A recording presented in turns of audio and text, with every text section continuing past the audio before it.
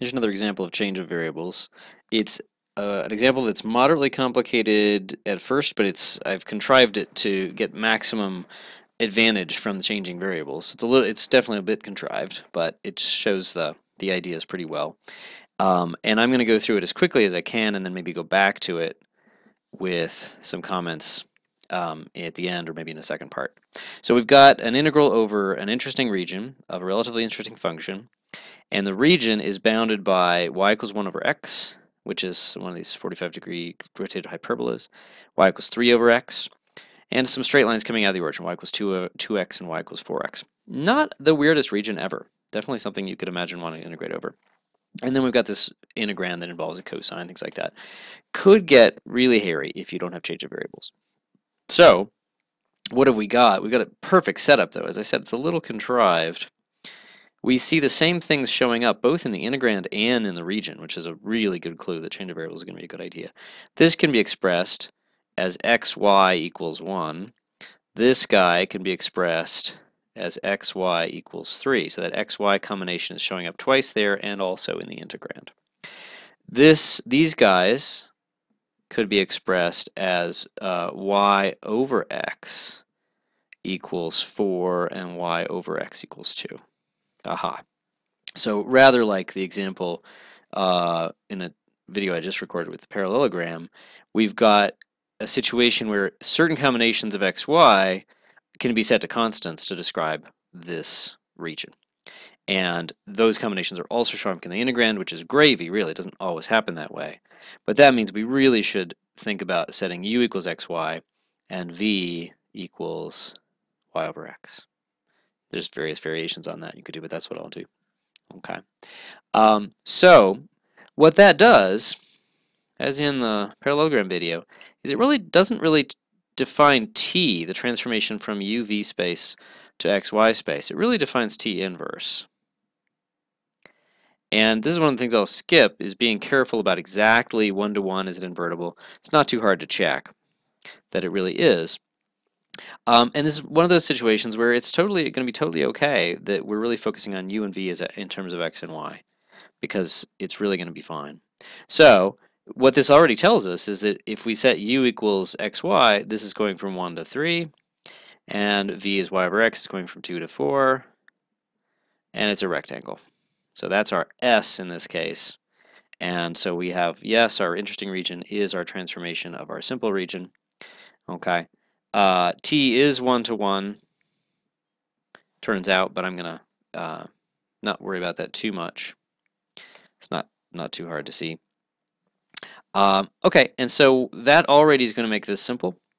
With the brick, this is going to be made simple, and then the rest of it is Jacobian. So the Jacobian, let's just purposely, we want dxy duv, but that's not what's easy to get out of this, so we're just going to go ahead and not go for that quite yet. We're going to look at the Jacobian of the backwards transformation. This is really the area stretching factor for T inverse.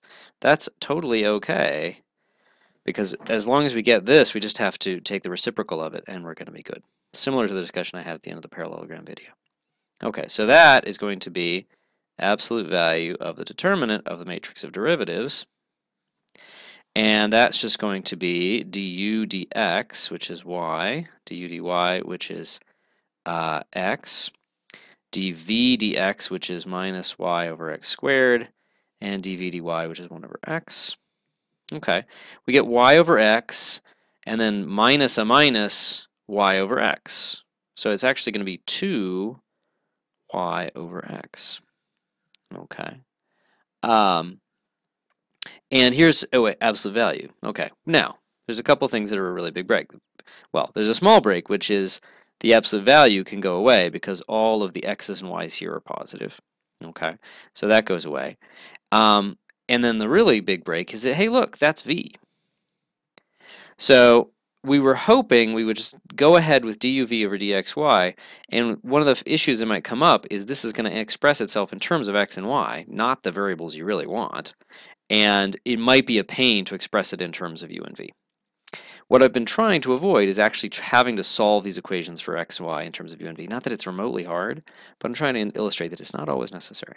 And in this case, it's really nice because the Jacobian determinant automatically easily can be seen what's to be in terms of v. So now remember, that's the Jacobian determinant if you're going from x's and y's to uv's, but all we have to do is take the reciprocal of that. Okay, so we are just about ready. Okay, so this is going to be the integral. Let's put the u first, let's say. It's 1 to 3, 2 to 4. Y over x was v. Xy was u. And then the dA, this was the du dv over dx dy. Dxy over duv. The cool thing is that that's the determinant of the inverse, and the determinant of the inverse is the reciprocal of the determinant, and so that's 1 over what we just calculated, the duv in terms of xy. And so we're just going to get a 1 over 2v, and that's dv du, because I just chose to do it in that order. Because these are constant limits, it's almost certainly not a big deal, and it's not. And yet another break, again, kind of contrived, although this actually was an accident, I didn't contrive it to be this simple, is that those v's cancel. Pretty sweet, okay? And now we've got an incredibly simple integral. The v just integrates out. Integral 2 to 4 dv is 2, times 1/2, that cancels out. And you just get integral 1 to 3 of cosine u du, which is sine of 3 minus sine of 1. Okay. Good place to stop if you're comfortable with all that. As I said, I was trying to avoid actually solving for x, y in terms of u and v. The one place where, and partly we didn't have to because it was somewhat contrived, but you don't always have to, and it's pretty cool. You can get away with it sometimes. The t being 1-to-1 issue and t inverse, we really should check that we're not pulling the fast one here on things being 1-to-1. Was this really an inverse for real? Are they both really inverses and inverses of each other? Is everything 1-to-1? Well, that's one place where it wouldn't be crazy to actually make sure you can solve these. And then as a double check, totally unnecessary for getting the answer, we're really done with that. We could double check and say, well, if we weren't so clever, maybe we could do it directly in terms of dx dy over du dv. So let's go ahead and solve it. If you multiply these together, you get that y squared is uv, or y is the square root of u and v, u times v. Now that already says, hey, we might have to be careful about signs, but you know what? We determined that u and v should be in here, and it's good.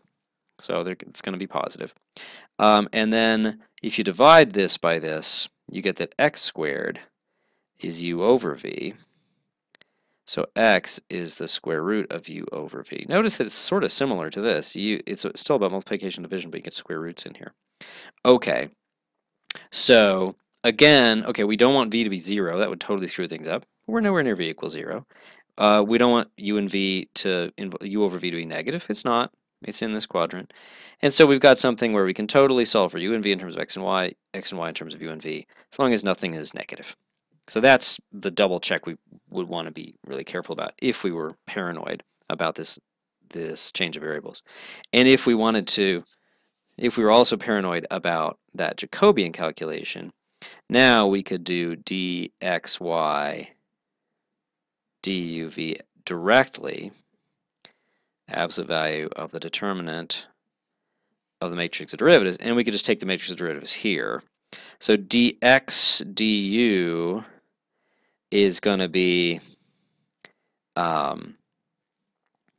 derivative of that, so that's square root u over square root v, so it's going to be 1 over 2 root uv. Dx dv is going to be minus 1 over 2, minus root u over 2v to the 3/2. Similarly, well, this is going to be a little nicer. Dy du is just root v over 2 root u.